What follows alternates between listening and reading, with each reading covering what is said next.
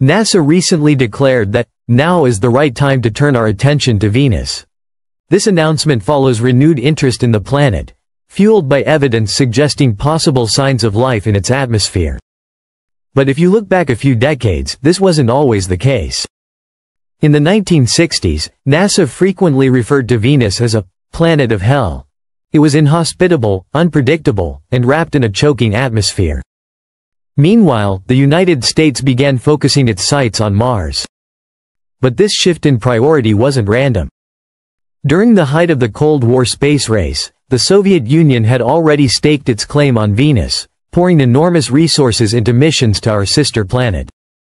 Despite the planet's infernal conditions, the USSR kept sending spacecraft to Venus for more than 2 decades. And thanks to public figures like Neil deGrasse Tyson, many today are rediscovering what those early missions truly revealed.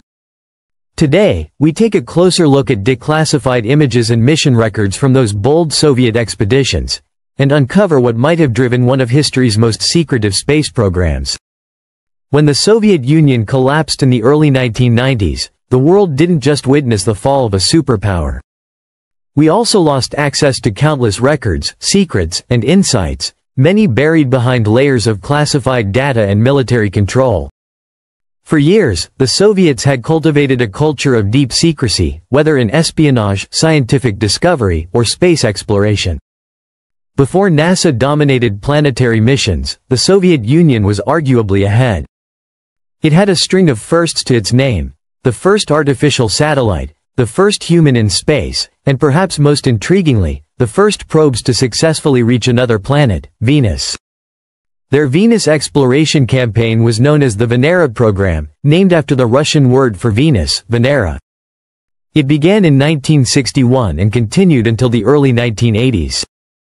While the US focused on reaching the moon, the Soviets directed their efforts toward the second planet from the Sun. Why Venus? Why commit to a planet so unforgiving? There are several theories. Perhaps it was a strategic decision. Venus is, on average, much closer to Earth than Mars, making it more cost-effective to reach with limited rocket power. Or maybe the Soviets suspected Venus might hold secrets about its climate, geology, or even traces of life. Whatever the motive, the Soviets sent 28 missions to Venus. Of those, 13 made it into the atmosphere, and 8 landed on the surface, an incredible achievement considering the technology of the time. NASA, on the other hand, was struggling. The U.S. Space Agency attempted several Venus missions in the 1960s, but most failed. This so-called Venus curse only increased Soviet confidence. As NASA turned to the moon, the Soviets doubled down on Venus. And they made history. The Soviet Venera probes were the first to enter another planet's atmosphere. The first to land softly. The first to capture images, and even sounds, from an alien world. Yet, despite these accomplishments, these missions are rarely discussed today. Why? Much of the answer lies in the closed nature of the Soviet regime. Information was tightly controlled. Public releases were limited. And when the USSR fell, so did its space agency. Many records were lost, destroyed, or scattered. Still, some data survived. And what we now know is extraordinary. The surface of Venus, as revealed by Soviet landers, is unimaginably hostile. Temperatures hot enough to melt lead. Atmospheric pressure nearly 100 times that of Earth. Toxic clouds filled with sulfuric acid. And yet, Soviet probes endured long enough to send back valuable data, sometimes for several minutes, sometimes for hours. Venus, it turns out, was no paradise. But it was scientifically rich. In the early phases, the Soviets experimented heavily. Probes like Venera 3 and Venera 4 helped map the planet's atmosphere and temperature.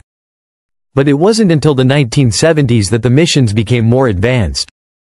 Venera 7 was the first to transmit data from the surface of another planet, marking a major milestone in human spaceflight. Later missions, like Venera 13, brought back full-color panoramic images and chemical analysis of Venus's surface rocks. These were not primitive robots. They were cutting-edge science labs designed to withstand extreme conditions. Some probes were even equipped with microphones, attempting to record audio from the Venusian surface, a feat unmatched by any other space agency. So why don't we remember these missions? Part of the answer lies in secrecy. The Soviet Union was known for its tight control over information, especially during the Cold War. Failed launches, partial successes, and internal setbacks were often hidden from the public eye, unlike the highly publicized and globally broadcasted American Apollo missions. Even the successes of the Venera program were announced with minimal fanfare, often buried in dry press releases or academic reports. This lack of global storytelling meant that many of these groundbreaking missions faded into obscurity outside the Soviet sphere. But another reason is timing and context. The 1960s and 70s were defined by the race to the moon. Public attention was focused on that single celestial goal. Venus missions, despite being just as technically impressive, simply didn't fit the narrative of a space race, won by landing a man on the moon. As a result, these robotic achievements were overshadowed, even though they were the first of their kind in planetary exploration. Yet the impact of the Venera program cannot be overstated. It laid the technological and scientific foundation for nearly everything we do in planetary science today. The Venera landers were the first to survive atmospheric entry on another planet, the first to capture images from the surface of another world, and the first to conduct chemical analyses of extraterrestrial soil. These missions demonstrated the feasibility of remote robotic exploration in hostile environments and pushed engineering to its limits, creating pressure vessels, thermal shielding, and instruments that could survive the crushing heat and pressure of Venus. Much of the technology pioneered in Venera, such as descent modules, thermal insulation, and atmospheric spectrometers, would go on to influence later NASA projects, including missions to Mars, Saturn's moons, and even deep space probes like Voyager and Cassini. The methods used to model atmospheric dynamics, surface composition, and radio communication in harsh environments were refined and expanded by following generations of scientists, all building on the Soviet blueprints from Venus. Today, Venus is once again under the scientific spotlight. While its surface remains a furnace, hot enough to melt lead, recent findings have reopened the question of whether life could exist in its upper atmosphere. In 2020, scientists announced the potential detection of phosphine gas in Venus's clouds, a molecule that, on Earth, is often associated with biological activity. Although controversial and still debated, this discovery reignited global interest in Earth's closest planetary neighbor.